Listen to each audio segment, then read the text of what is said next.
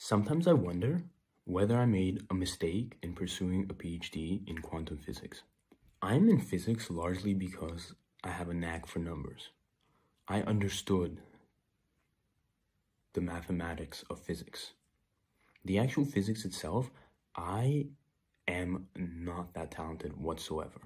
Never cared too much about breaking things apart or digging into how things work or figuring out the material world. It was just mathematics. But it wasn't always that case. In the beginning, up until 7th grade, I was actually pretty bad in math. Like, I remember my parents, they were like, my Russian parents, they scolded me very hard many times. Like, Yura, ты что, дурак, что ли? They were oftentimes scolding me when trying to explain math because I wouldn't get it. But it was in 7th grade when I, purely for ambitious reason, wanted to study math. And it was because I wanted to be the most intelligent kid in the classroom. And I realized that the people who were considered the smartest were the ones that knew math. So I had no actual interest out of the topic itself. It was a purely competitive, ambitious want. And I don't know why, but I valued this quality of intelligence. And so I was hanging out with these two kids, one of which ended up going to Oxford and like was the best math student in all of Canada, where I grew up.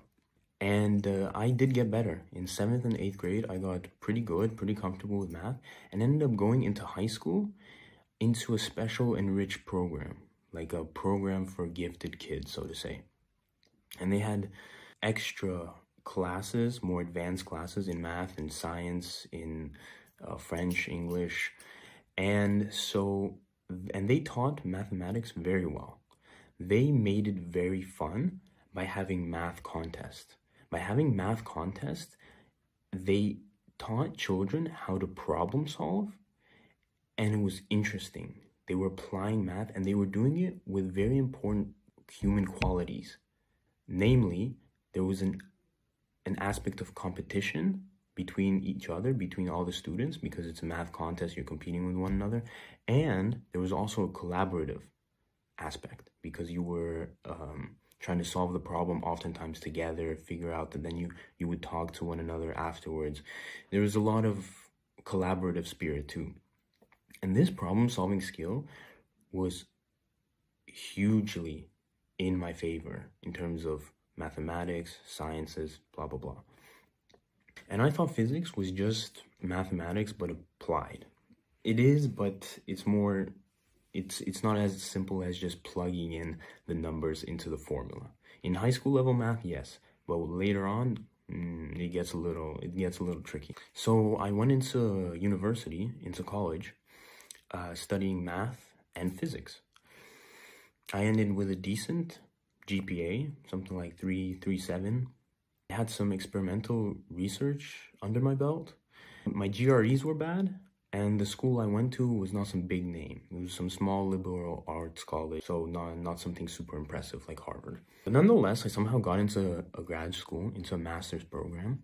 This was also during COVID that I started, and this was immensely hard. Physics is indeed a very difficult subject. I don't even know how I got through it, actually. I think part of it was largely luck. It was all these Hamiltonians, Lagrangians, perturbation theory, partition functions, canonical ensembles, like what? And if I showed you the mathematics, most people, they freak out. I wanted to shoot myself too. I had to learn this stuff practically on my own because it was during COVID. So a lot of coffee, a lot of weed during this time, and a lot of playing guitar too, because I really did not like studying the physics. I took quantum mechanics 1 3 times during the span of 2 years. I took quantum mechanics 2 twice. In the whole, from my undergraduate to PhD level, I took quantum mechanics as a class about 10 times. It's hard.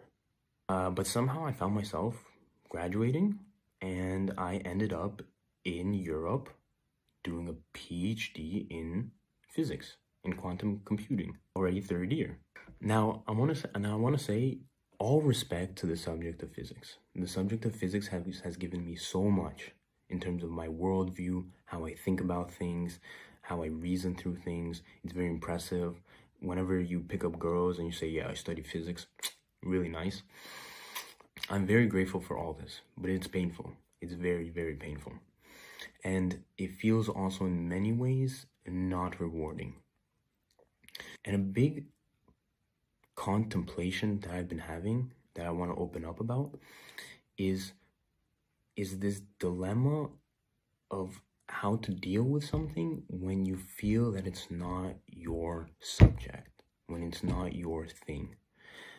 Because part of me throughout all these years was feeling that I should keep going because I'm not a quitter. And I kept asking myself, is it true that I want to quit physics because it's hard and that's like the instinct that anyone has and I have to overcome it? Or is it true that it's just not my thing and I have to just let it go? And it's like the quote by Einstein, everyone is a genius, but if you teach a fish to climb a tree, it will live its whole life thinking it's stupid.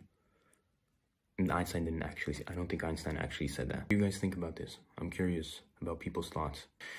But in any case, I went to a liberal arts college, and there I took classes in economics, arts history, literature.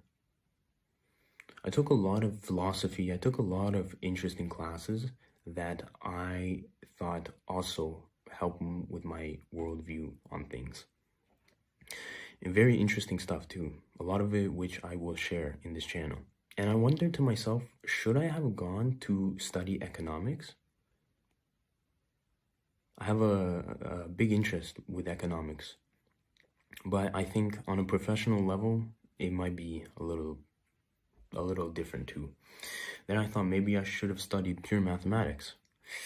But people don't know how rigorous pure mathematics is. Mathematics in general, but like just plain pure mathematics, oof.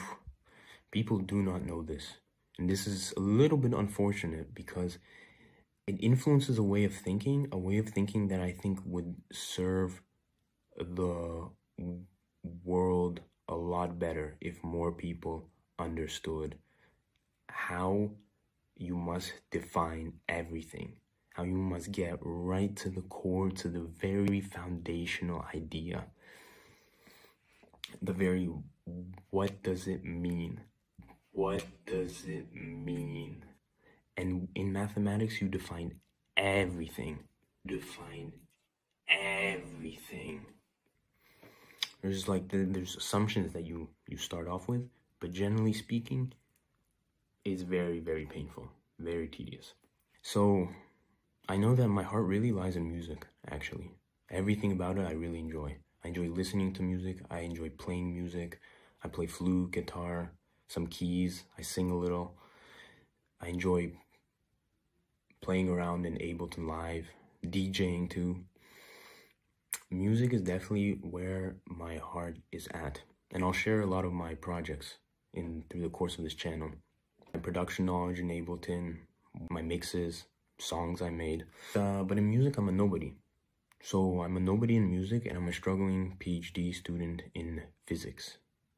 A subject that is awfully painful and I feel a little bit distant from.